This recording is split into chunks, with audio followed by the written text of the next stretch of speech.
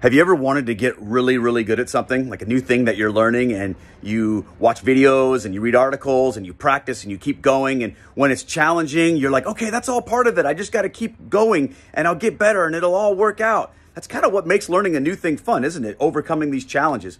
Well, do we have that same approach when it comes to our faith? In today's gospel, Jesus tells us that those who seek will find, and those who knock, the door will be open. But he tells us that we have to be persistent when we ask the Father for things, that we have to persevere and keep going.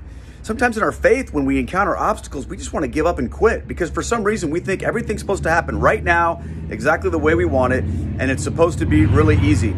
But God never promises that, but he does promise that he's faithful and that if we continue to persist and seek, God will answer us. So friends, don't give up.